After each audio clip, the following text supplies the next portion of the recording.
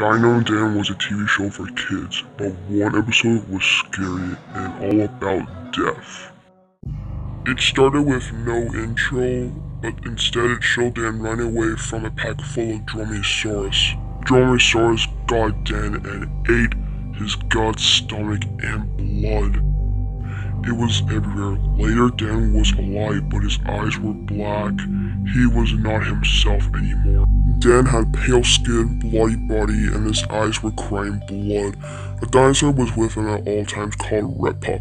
A dinosaur that was gray, black, and white. His eyes were also red. It had bloody teeth on his mouth.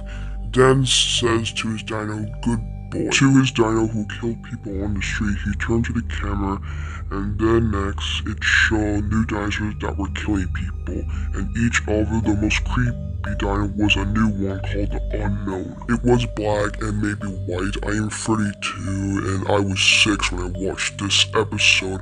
I don't remember if Dan killed his family or him. Then his dino said, "I think I was straight and killing I am for him."